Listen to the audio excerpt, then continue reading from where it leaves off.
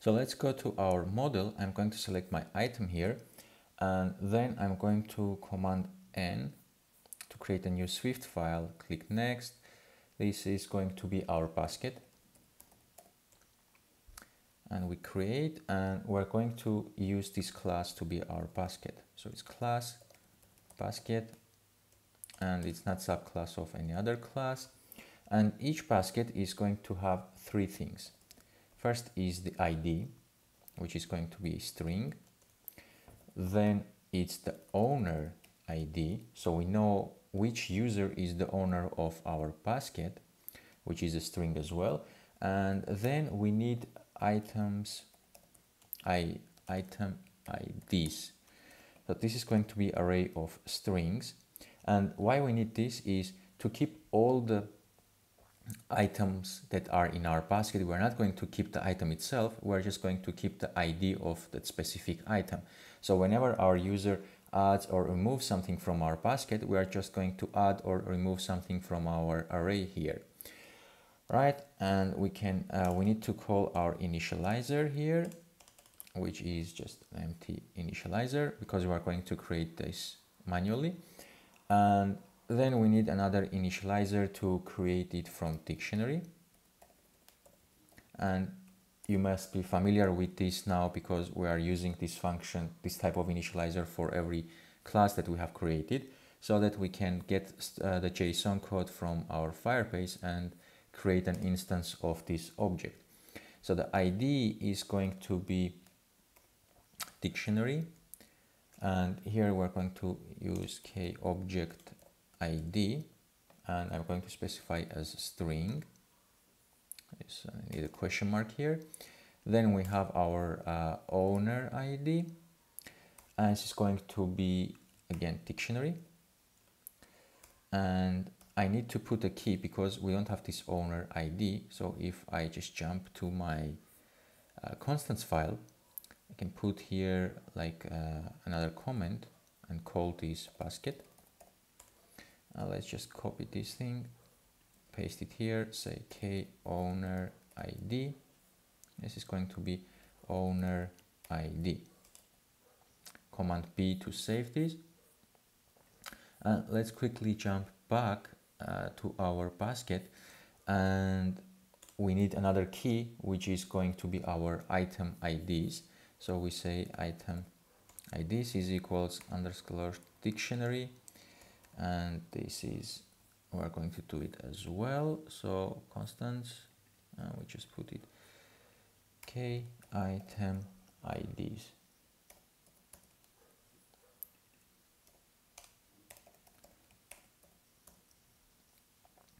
Okay, command B one more time so we have access to both of them, and we can go back to our basket. So the first one is going to be kOwner ID as string,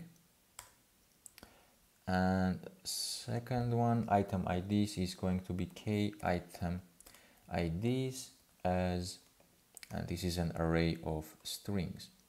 So this is our second initializer, and on this our class itself finishes.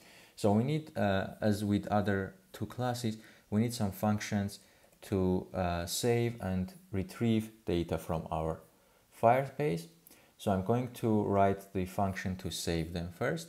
After our curly braces, let's put a mark, call this save to Firebase. And it's going to be func save basket to Firebase.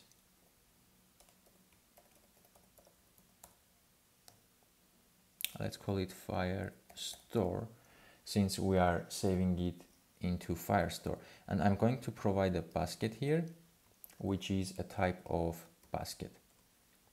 Let's put an underscore here so we don't have to type this basket keyword. Okay, so what we need in order to save something to Firebase. First, we need this something, and this something should be in a dictionary format because Firebase doesn't accept anything else. So let's create a function that will convert this basket into a dictionary, like we have done with our item. Actually, let's copy this all and let's go to our basket and paste it here. So we say item dictionary from, and instead we're going to change the name to basket, dictionary from basket, and the type is going to be basket. Let me just get rid of all these keys and all these values apart from one of NS copying I'm going to keep. So our object IDs, objects is going to be our items that we want to save, which is basket with a small letter, dot ID, comma, basket dot owner ID, comma, basket dot item IDs. So we have 3 items to save, so we need 3 keys for them. So we say k object ID as NS copying. Let me just copy this part. Then we say comma k owner ID,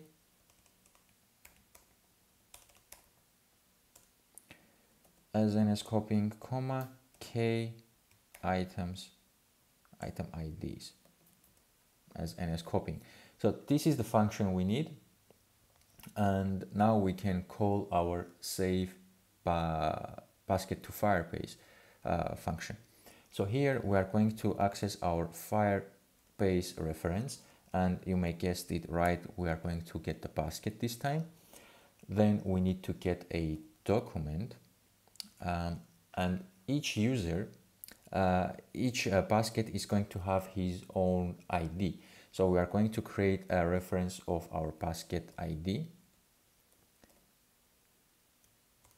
and then we're going to set data, and our data is going to be basket dictionary from basket. I'm going to pass this basket here so that it converts into a dictionary, and I just need to specify that this is string as key and any as value. And this function will take care of the saving items to Firebase. So it's one line and it takes care of everything. So we have option to save, and we have option to convert item basket into a dictionary. What we are missing now is a function to download our basket items. So let's do it right here. Put a mark, call these download items, and I'm going to say func, and this is going to be download basket for from Firestore, and we need to provide some parameters here because we need to know which user basket we want to download. First of all, there is no return here. Let's just get rid of them. So we want the basket owner ID. So we say underscore here, owner ID, which is a string. So we give our function the owner ID, and it will go and find the basket that belongs to this owner. And once it does find this basket, we want, because this is going to be in the background, we want to have a completion block so that as soon as we found the basket related to the specific owner ID, we are going to call our completion and hand the basket to the completion handler. So say completion, and say at escaping underscore basket. This is what we are going to return, and this is type of basket, and this has no return type. All right, so again, we are accessing our Firebase reference basket because this is where we are searching for, and here we are going to put a where clause. So say where field is equals to, so our field ID is going to be our key. So we check where the k owner ID is equal to, and we just give our owner ID here that we are passing. So wherever our owner ID matches the given owner ID, we are going to retrieve this basket. Then we say get documents, and this has a snapshot which has a query and an error. So we say snapshot and error. So once we get this information, we want to check if there was a snapshot. So we say if, actually let's say card let snapshot is equals to snapshot, else we are going to first of all call our completion. So we say I'm missing an S here. So I'm going to call my completion and provide nil here. And also I'm missing a question mark next to my basket. Let me just copy this thing and paste it here. Yeah, it looks okay. Okay, and once we call our completion, I'm going to say just return, so the rest of the function is not being executed. If this is okay, our card will not do anything. It will just go through, and we say if snapshot dot is empty, and then we are checking if it's not empty, and let's see, and snapshot dot documents dot count is greater than 0, so it means we have some documents in our snapshot.